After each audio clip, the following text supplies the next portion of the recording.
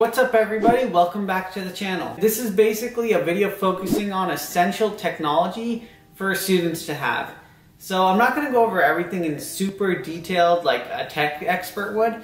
I'm going to give a brief overview of stuff that's relevant for you to know. First, let's start off with what is arguably the most important device for a student to have, and that is a computer. What laptop should you buy? First off, I don't recommend any cheap laptop because the thing is I've tried those and they just break or they wear down so easily, and you end up buying another one and just spending more money than you would have if you just bought a good computer in the first place. So first, let's go over laptop sizes, because for a student that's probably the most important thing you should consider. Important sizes you want to be aware of is the 10 to 12 inch screen size, the 13.3 inch screen size, the 15.6 inch screen size, and the 17.3 inch screen size. So let's first start off with the smallest one. So here is an HP EliteBook, and as you can see it's really thin, really light, and just really affordable. So if you get a laptop in the 10 to 12 inch size, 10 to 12 inch screen size that is, it's just really portable. Comparing that to a 13.3 inch, you can see the size difference here. This feels like it's about 2 pounds. This feels like it's over 3 pounds. So this you can literally move around however you want. This has a little bit more heft to it. So when considering a laptop, you really want to consider screen size, both for the screen size itself and for the weight. So here's a comparison between a 15.6 inch screen and a 13.3 inch screen. As you can see, the 15.6 is a lot bigger. It is a lot heavier. This is about 4.4 pounds. So it's definitely getting to be a little heavy. It's gonna make a dent in your backpack weight for sure. This is still in the light range, so it still feels light. I can still move it around, hold it with one hand.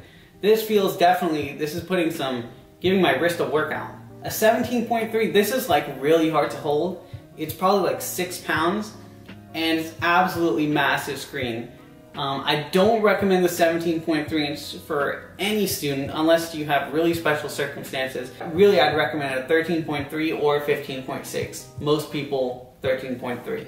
Other things that you should know are that when choosing a laptop, make sure that it has an SSD, a solid state drive, rather than an HDD, which is a hard disk drive. And that's just because for the average user, just having an SSD makes everything run so much faster. So I highly recommend having an SSD. The last thing I need to tell you about is battery life. And when deciding what kind of laptop you want, don't just trust the battery life that a description or anything else tells you. What you want to actually do if you have the laptop in your hand or you're at the store, you want to look in the bottom right and look at the battery icon. And that's a much better indicator of the general amount of time you'll have with this laptop. Like the hours, I mean, like 3 hours, 4 hours. Or you can just look on YouTube or on other sites of people who actually own the laptop, and they'll tell you how many hours you can expect from the laptop's battery life. And now for the age-old question, Mac or PC? And for that, I would just say if you don't want to deal with any hassles, or you don't want to search for like good deals on a Windows computer, you don't want your Bluetooth crashing randomly, or your computer randomly restarting, or a Windows update coming along and just decreasing your battery life by 2 hours miraculously, I would just go with an Apple. It's safe and it's not going to cause you any problems. And for Apple, whatever computer you get, you know you're actually getting a good quality computer. On the other hand, if you're willing to do a little bit more research, you're willing to deal with the small gripes that come here and there, you're probably going to get a better deal for a better computer on Windows. So it's really just if you're willing to deal with the gripes of Windows. And obviously also which one you're more familiar with. If you've been using Windows all your life, you're probably going to stick with it. So I've had a lot of experience with Windows laptops, and for me personally, the laptop that I recommend for most people is this Dell Inspiron 7000 series. And for most people, I'd recommend the 13 inch, so this one right here. Like I said, the 13 inch hits the sweet spot, and also this is like really affordable. If you look for deals, you can get this for like $500 to $650. So I won't bore you with too many of the details, but basically you can see it's a 13.3 inch screen, it's touch screen, it even flips to act as a tablet. So it has like 2-in-1 functionality where you can take out the stylus and start writing. It has all the required ports. One of the problems with Apple computers is they barely have any ports. Like this has HDMI, USB, SD card readers, really anything a student would need, this laptop basically has it. In terms of specs, the specs are really good. Like I said, with the SSD, it has an SSD processor. I won't bug you with that. What's really cool is the newer editions of this laptop. This is actually an older edition. I think it's like 2 years old. The newer edition, there's these bezels. It might be harder to see, but see how there's screen and then there's bezel around the screen? The newer edition of these laptops remove this bezel, so it's basically all screen. And if you can kind of imagine what that does, you basically have less body. There's none of this bezel, so the laptop ends up being even lighter and sleeker looking. So the newer edition is even better than this, and I really like this laptop. And so I think the second most important device for a student to have is a phone. And you really want a smartphone because it just allows you to do so much and be so much more efficient. So personally, I would recommend the Samsung Note series. And it's basically the same thing as a Samsung Galaxy phone, where it has a good screen, really high resolution, really good colors, great form factor, great weight, really strong processor, and it has all the stuff. The only thing extra that it has is this pen. And basically you just pull this pen out from the bottom and you start taking notes on whatever you need. And as you can imagine, that's really useful if you're a student. So this is the phone I recommend. If price is an issue, again, it shouldn't be because there's all these plans and stuff to get this phone for basically free. But if it's still somehow an issue or that doesn't work out, I recommend getting the older editions like the Samsung S7 phone or even the S6. They're all pretty solid phones, other than the Samsung phone that blew up. Don't get that one. The same goes for the iPhone. So the iPhone X might be overkill, but there's the iPhone 8 and the iPhone 7. And the iPhone, it's basically the same thing as Samsung now. They used to be pretty different. And for all of these phones, you can decide whether to get the regular base edition, like the iPhone 8, or the larger screen, which is the iPhone 8 Plus. Same thing with the Samsung. You can get the Samsung S7 or the S7 Edge, which is just a bigger screen. So this is the Note 8. This is the Galaxy S7, which is a little older. And please, if you're gonna get a phone, make sure you get a case and a screen protector. So this has a screen protector. It's hard to see. You don't even notice it. But so many times I've seen people drop their phone and it just wastes hundreds of dollars. And repairing these screens isn't cheap if you're gonna repair them. So most people just walk around with a broken screen, which really sucks.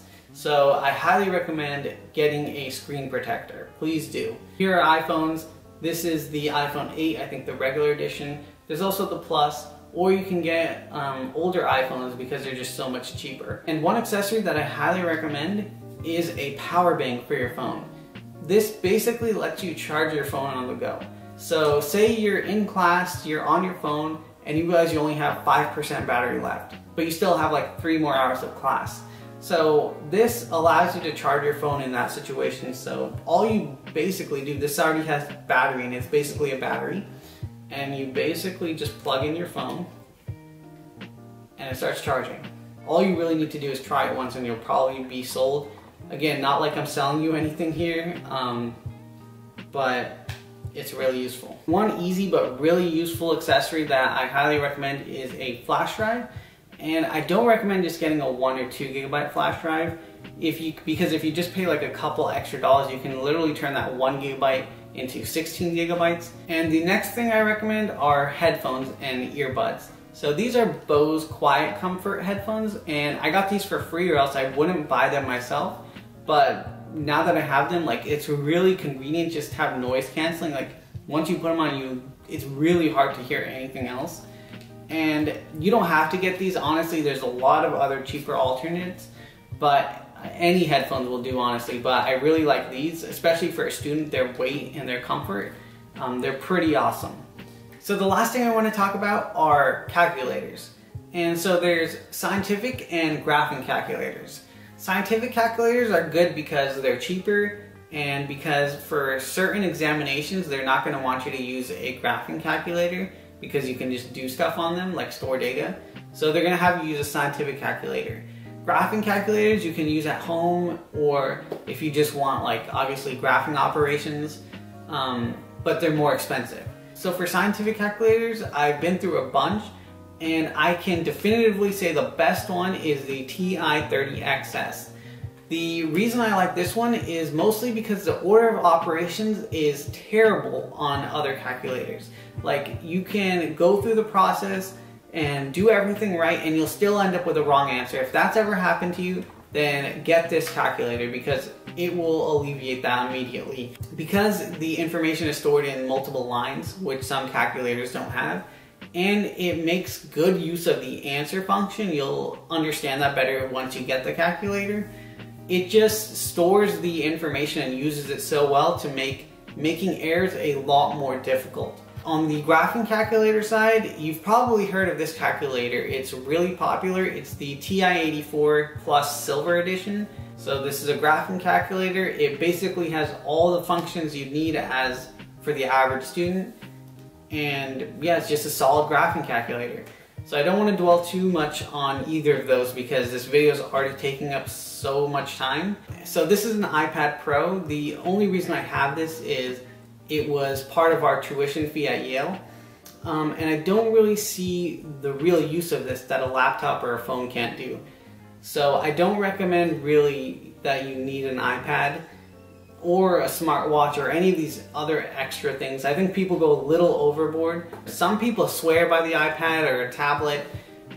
For me, if you have a laptop and a phone, that's really sufficient. The iPad is in the middle space where I don't know what it could do that you can't do with a good slim laptop or a phone. But that's just my opinion. Maybe a smartwatch is the key to getting A's. You let me know in the comments down below. Thanks for watching this video, and I'll see you next time.